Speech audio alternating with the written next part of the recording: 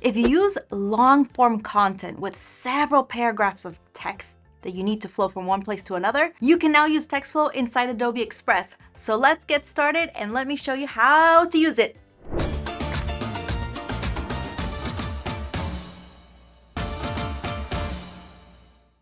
One of the greatest things about the latest additions to Adobe Express is that now we have TextFlow. So if you have several paragraphs, this is going to be a game changer because now I can drag the flow of my text and I don't have to use multiple text blocks for my content. So what I want to do is I want to make sure that this text falls under 2 text boxes and not 1. So to do that, we're gonna enable TextFlow. Select your text box, click on TextFlow, and then what we're gonna do is you can click on the plus icon to add a new text box so that it flows into that next area. And as you can see, it added a new text box that was the same exact size as the original. And as I drag this over, it's going to start bringing in the content to the next box. Thanks for watching. We have an entire playlist where you can learn more right over here.